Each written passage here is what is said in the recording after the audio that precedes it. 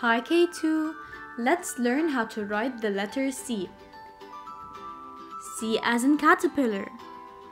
First, we will start with uppercase C.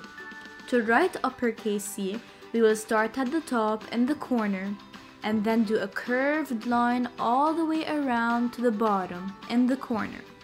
Let's do that again. We will start at the top in the corner and then do a curved line all the way to the bottom in the corner. Good job. Now you try.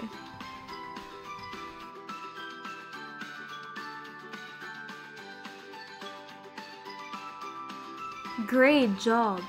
Now let's do lowercase c. For lowercase c, we will start in the middle and do a curved line all the way to the bottom. Let's do that again. We will start in the middle and do a curved line all the way to the bottom. Good job. Now you try.